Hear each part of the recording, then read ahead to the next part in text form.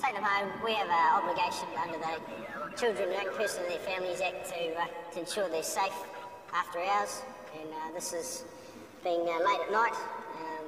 We're allowed to take them home to their parents or caregivers.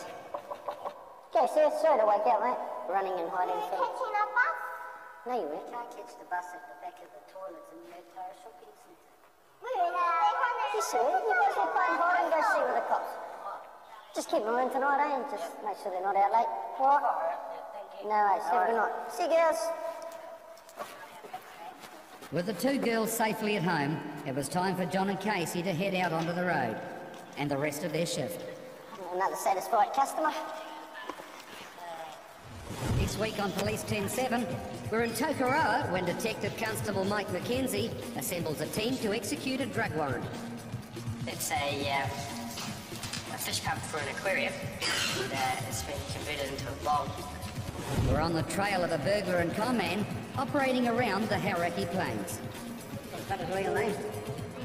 Well, it's the name of a person I know. And we're out on patrol in Hamilton when a group of car thieves hit town.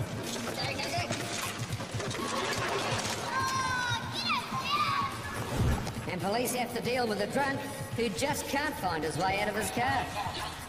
Few problems here, are we? Don't go back to sleep.